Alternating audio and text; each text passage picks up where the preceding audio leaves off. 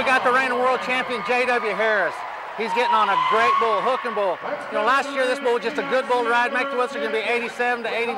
They haven't ridden him about 6 months, but make no mistake about it, J.W. Harris will make the whistle. There's no way this bull can buck him off. Alan Murphy bull in his usual trip, spins hard, fades a little bit to the right. J.W. kind of the envy of the guys in this long go.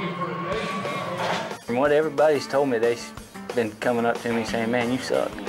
You've got the one to have." I've only seen him a couple of times, and he looks like he'd be a lot of fun to ride. Just turn back right there, and be a lot of points on him.